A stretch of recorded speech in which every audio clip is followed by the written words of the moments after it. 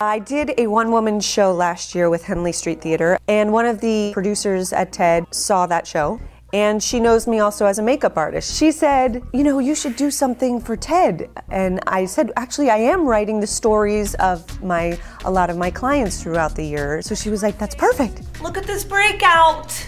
I look disgusting. Sorry, this is what you gotta work with. I look like crap. I'm sorry, but I am not pretty. A makeup artist's perspective on beauty and how all the women who sit in my chair within the first 3 seconds, almost every single one apologizes to me for the way she looks.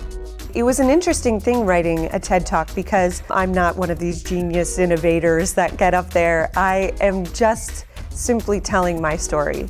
And being an actor, you are constantly criticized and looked at the way you look. And as a makeup artist, you're in this also superficial field where it's all about your looks. So I'm in these two seemingly kind of superficial fields, and I'm trying to bring them together in a TED Talk. And I say, Matir, look at your beautiful golden skin, your almond eyes. Here, watch what I'm doing. Take the mirror. I am passionate about acting, and the makeup is something that I am passionate about because I've seen women completely transform in my chair. So if I can bring those two worlds together, it's a great thing. And so in the next probably 2 years, you'll see it on stage.